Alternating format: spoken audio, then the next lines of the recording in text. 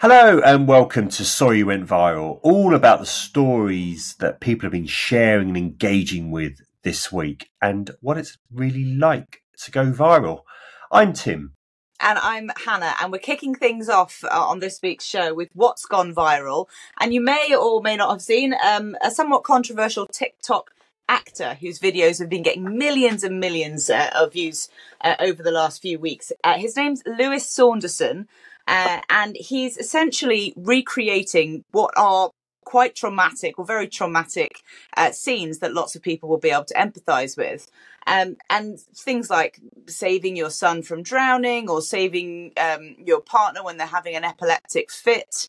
So things that are very, very difficult to view. Now, Lewis claims that this is all about raising awareness and it's all about educating people about what to do.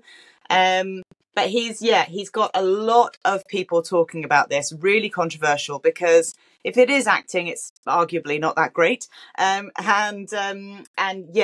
It's not all that clear. One could argue that it is just an act, that it is just a performance rather than actually something that's quite traumatic to watch. So take a look for yourself. This is one of Lewis's videos. You know what I did to get back to you. You showed me love when I was You know how he suffered. You helped me He suffered because of you. He suffered because of you!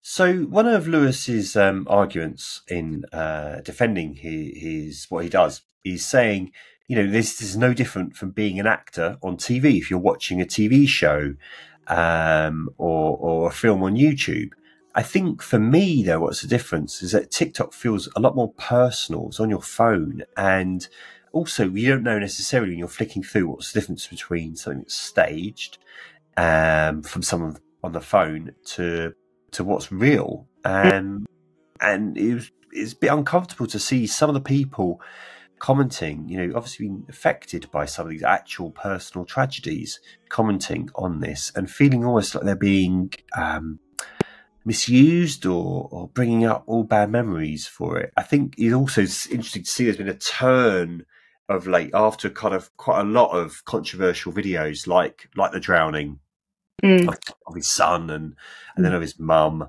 basically started to get into parody and people criticising him in the comments, and then those videos being shared elsewhere on Twitter and people mocking him as well.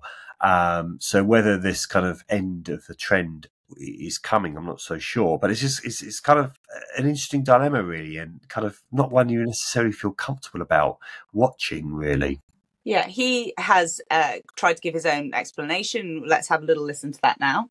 I've made it very clear on numerous occasions that I am a trained actor and that my channel is about awareness videos. If I was actually wanting to convince people my content was real, I wouldn't then put out explanation videos. I wouldn't include in the hashtags acting that I'm an actor. It's nothing different to what you see in a TV drama.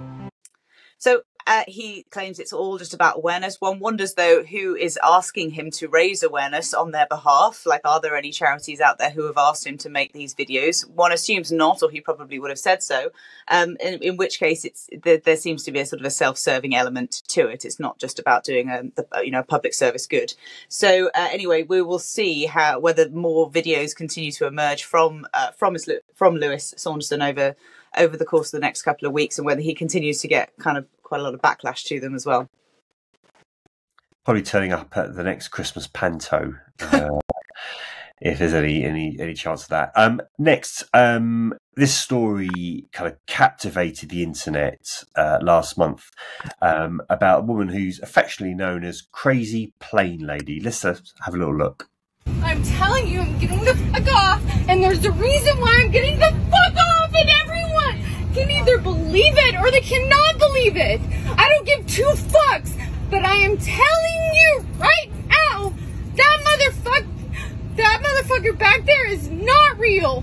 So you can see here that she is being escorted off the plane after ranting to an unknown passenger, and no one really knows the context. And we still don't actually know the context of all of this, but basically saying that motherfucker is not real, and that sort of let me get all the abbreviated bits right. So TMFINR. The hashtag has now gone viral as well. She then went on to sort of put out a sort of an apology video. Her name's Tiffany, and the video got 25 million views, and she didn't even like properly explain what she was apologizing for. But this is her apology. I want to take full accountability for my actions. They were completely unacceptable.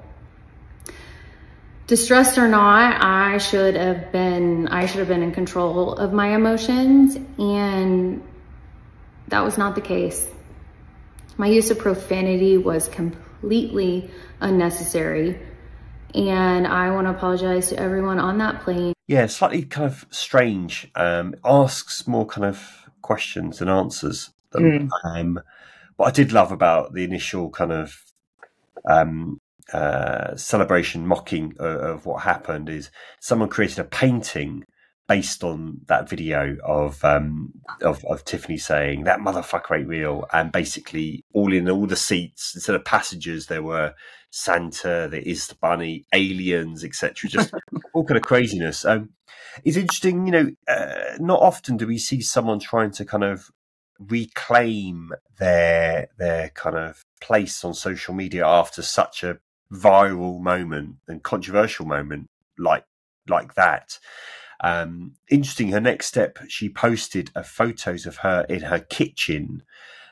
People pointed out, I think, during the initial kind of viral moment about her being, having an expensive kitchen in her house. So I don't know whether she's decided to show it off for that purpose, but she's, as you can see now in the video feed, she's sitting on the floor, kind of posing, and it's just a little bit strange and trying to work out how this relates to her kind of crusade on mental health and forgiveness. It's just almost something like some sort of glossy magazine photo shoot. It just doesn't add up.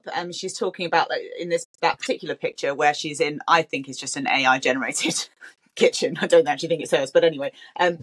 One moment doesn't define you, but it can define your purpose. And obviously loads of like followers or viewers have kind of like chimed in to say, yeah, well, Tiffany's purpose in life is just to hold people up when they're trying to get to work and to be really, really rude using expletive language in front of children as well. And now she herself calls herself crazy plane lady as well. So you just wonder whether this is kind of some very perverse brand management that's going on here.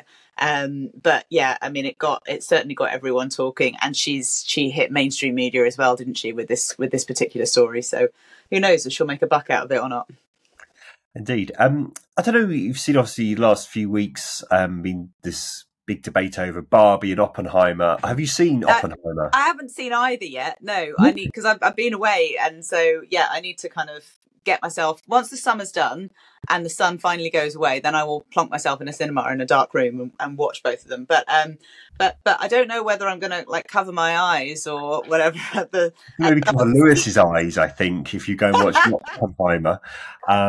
This week, a woman from America has gone viral for posting this TikTok. But obviously my husband and I talk about everything. If we go anywhere or we go see anything, even if it's a concert, movie, an event, we have a game plan. We talk about things like, what if you get triggered? What if I get triggered? Really, the problem isn't what if you get triggered. The problem is what if I get triggered, because I don't want my night to be ruined by being triggered by something on a screen. So essentially, what we did was, when the scene came up, when things were happening, he literally closed his eyes and laid his head on my shoulder. Like, if this is my shoulder, like this is my shoulder, he like this. And then I would just like let him know whenever it was over. So again, not the first time we've seen TikToks being screen recorded and then posted on Twitter. This Twitter user, Film Gal, posted this almost like what the hell's going on with this video? What this turns out to be is a user on TikTok called That's Not Love, a woman called Jordan, who explained, as you could hear in the clip, about her covering her husband's eyes during the nude scenes in Oppenheimer. Sorry, that's no spoilers, I hope, for anyone listening or watching on the show. What turns out is a slightly complicated and quite personal issue.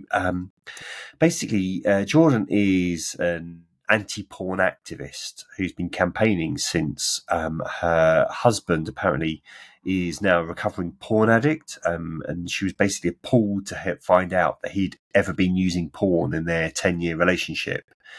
And she's got a kind of real zeal and campaigning element to it. Unfortunately, these kind of personal issues, which you may share within friends, family, or your kind of similar like groups, communities, kind of gets shared very publicly on TikTok. And unfortunately, this poor guy has been ridiculed and had the mickey taken out of him online. Because we don't know him at all, No. but she's quite clearly identifiable in terms of, she's speaking as herself, and her name is there as part of her, it's clear who she is from her TikTok handle and all the rest of it. So yeah, it's as you said, it's one of those things that he's gone viral without actually being any part of the content or any part of the content production and delivery. And so it's a lesson, I suppose, to everyone that when you're using social media, you don't know how that's then, you don't have the copyright on it. You don't know how it's then going to be churned out and used potentially against you. So yeah, I mean, she's a Christian anti-porn activist who clearly thinks she's doing the right thing by her relationship and by her husband and by her faith. But I don't know. I think she may have let him down quite considerably in this one. And also, just don't go to the cinema and watch a 15+ rated film, basically, if you're going to have to be covering your eyes every 5 minutes. She said it took nothing away from the experience of the film for those who also don't want to watch any nudity or anything like that. But yeah, it's a bit of a strange one. I think it's slightly backfired on her unwittingly. She posted an explanation video on this. She has actually deleted the original video, but it's too late. People screen recorded it, and it's gone again on Twitter, elsewhere, been posted in newspapers, online papers. It's just too late. But let's have a little listen quickly to her explanation. What is exhausting is living in a world where porn is pushed on us at all ages, in every type of media, everywhere you go. That is what is exhausting. Even if I was not betrayed, even if I was not with someone who had a porn addiction or who used porn, just as a human living in this world, it is fucking exhausting. Next, on what went viral, is one of my favourite accounts now on Twitter. Elon Musk's brought in lots of different changes to Twitter, but one of the things he's introduced has been quite popular is community notes, which you may see underneath a post, almost like a clarification or rebuttal to someone's claims on Twitter.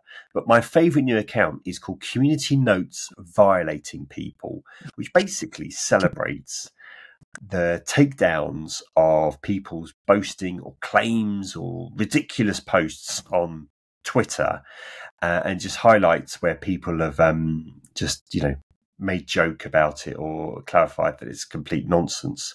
And go on. No, Elon Musk himself has been kind of like fallen victim to this Community Notes Violating People account as well. So he posted something about removing the block button except for DMs. And someone had then posted underneath saying, actually, you can't do that. That would be in violation of the rules of through Apple and Google, etc., etc. And so, I mean, and that tweet itself got 13 million views. So even Elon Musk on his own X site, is getting kind of like trolled and going viral as well, for just a result of this one element of his account. There was another one, again, a bit of a silly account that people are taking quite seriously, about this supposed ex-NASA scientist who claimed the end of the world was happening, I think, on the 18th of August. Surprise, surprise, sorry, spoiler. It didn't. But again, it's clearly just a joke account that people are taking a bit seriously. But what I love is he posted saying, today's the day, the end of the world. And then at the end, at the bottom of the post is a community note saying, the world didn't end. Love it. And then also just, again, a bit of craziness on the story we covered earlier, the crazy plane lady. Someone posting 2 images of her saying this woman can't be the same person, and the community note saying this user has digitally altered her breasts for some reason. just making jokes of some of the stupid posts that people post on Twitter. Yeah. Talk about stupid things you post on Twitter. Yeah. Now. You're gonna pick up and talk about one part of this, but Okay. so everyone may have seen or read about a tech entrepreneur in the States called Brian Johnson. He's 45 years old, and he is currently spending millions and millions of dollars a year to try to actually reduce his biological age. So that's how old his body is rather than his actual age. And as I said, he's 45. So he's trying to alter his genetic makeup, essentially. And he's been documenting all of his progress, doing it all online. And he's been now massively mocked. I mean, we can probably, those who are watching the video feed, you can see that his skin is stunning for a 45-year-old. I think that's been the most successful element of his, kind of youth quest so far, is that he now looks very, very young. His skin is now much, sort of, I think, at the age of a 20-year-old or something like that, 22-year-old. But he's been mocked in particular for tracking his penis growth, or what's been dubbed his penis rejuvenation efforts. Over to you, Tim. Thank you, Hannah. So yeah, everyone has been mocking him on this, including Elon Musk, who posted a sick emoji when seeing the post. Basically, yeah, as you said, he's been tracking the number of hours he has an erection at night for some reason. Again, in his quest to get reclaim his youth, trying to get back his virality that he had as a teenager. But yeah, as you're scrolling, you don't expect people to be documenting the number of hours a night they've had an erection for. Am I right in thinking that he's selling the supplements as well? Yeah. So he's making money out of this as well as spending millions on it. So there is a very self-serving, sort of profit element to it for him. Indeed. I mean, look, if you're struggling for a birthday or Christmas present for Lewis, I think, again, to be perfect for him, just please don't let him document it online. But I was impressed by this guy. He's got a really good thick head of hair as well. As you can see in one of the photos that he's posted. I think he's having some sort of treatment done to his skin or whatever. And I was thinking, has he just had like a hair transplant, or has he just dyed his hair or something? But no, this is not about just enhancing, like adding stuff into your body, like Botox or whatever. This is about trying to reverse the genetic process that's happening naturally. And I could just say that Lewis has a wonderful fresh head of hair in it already. We don't need to say something else there that thankfully not.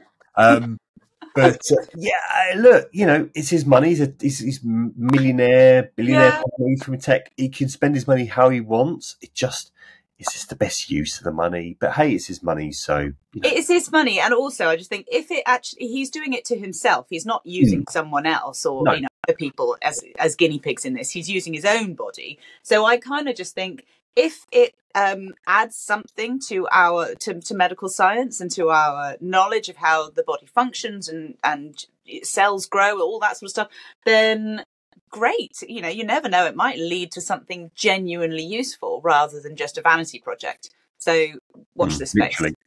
Literally a vanity project. Yeah. And now on what it's like to go viral, a story which has captivated the football community this week, which actually has a very happy ending.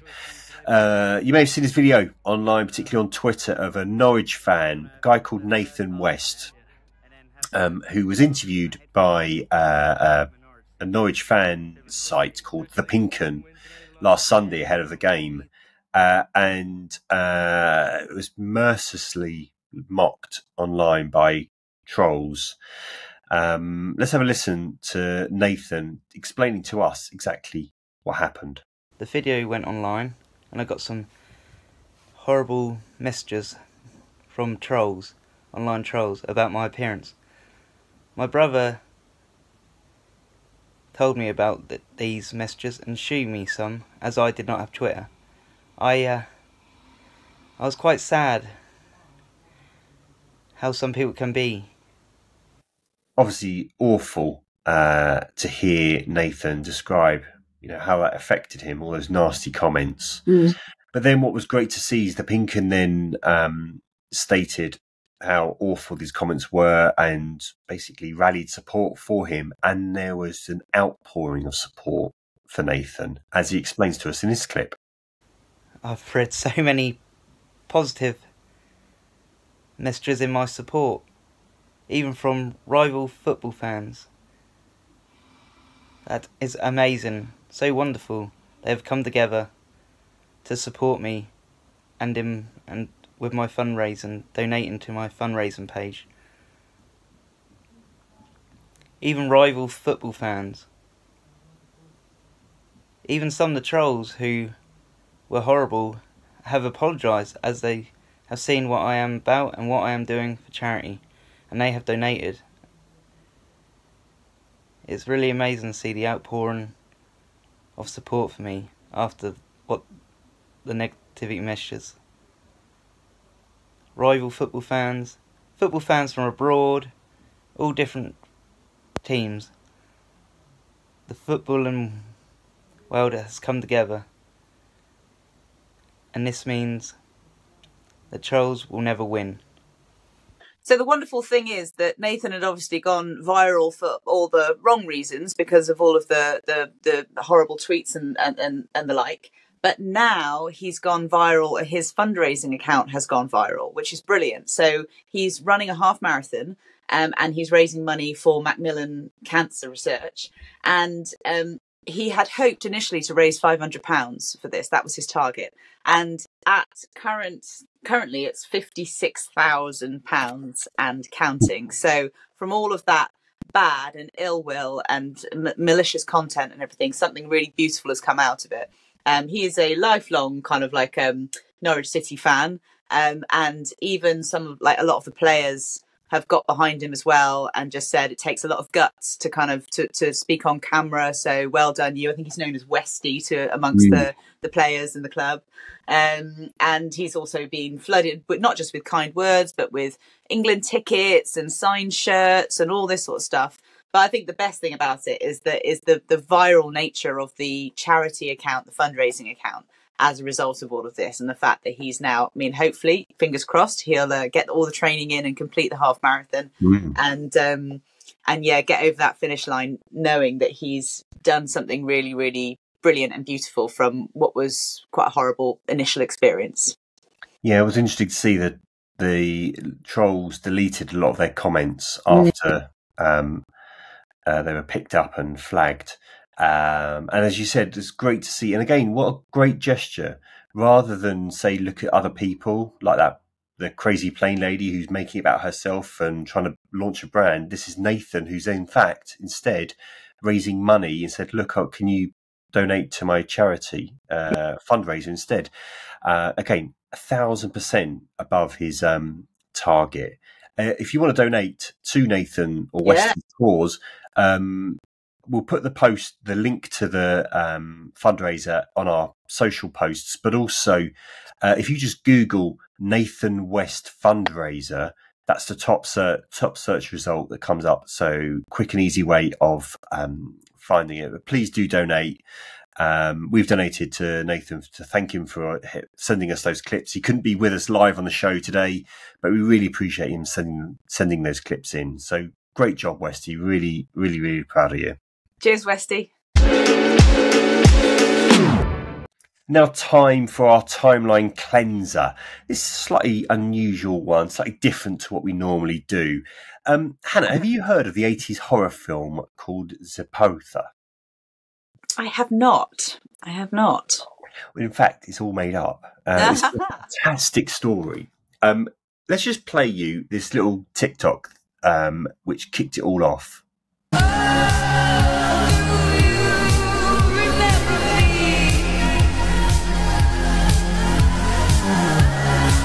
So that TikTok was made by a teenager called Emily Jeffrey, basically saying, what if we made up this film called Sapotha and pretend it was real, and it had songs and characters and everything. And TikTok loved it. I guess the horror film community on there loved it as well, picked and ran with it. Influencers, content creators on TikTok all came up with their own ideas and memories of this make-believe film. And what it turns out to be is a very clever marketing ploy, because Emily is all about, she's produced an album full of music inspired by 80s horror films. And it's basically a very, very successful way of promoting that album. She admitted it, and there's a bit of backlash, but a lot of people were just full of applause and praise for her smart work for, an 18-year-old. Sorry, go on. No, I just think it's genius. 18 years old, you're trying to kind of like find a way of breaking through, and she's obviously got quite a slightly niche genre anyway. But yeah, as you said, like 8 million views on TikTok for that initial video, and then there's since been 1 million streams on Spotify, presumably of her album then as well. And then the collaboration with Netflix is in the works, and the album's out tonight. So well done, Emily, for having the genius idea of kind of like spoofing everyone. Absolutely brilliant. Well done, Emily, and look forward to seeing that being in the charts this weekend. That's it for this week's show. Thank you for listening or for watching. We'll be posting the clips of highlights of the show on our socials, and we'll be back next week. See you then. Bye-bye.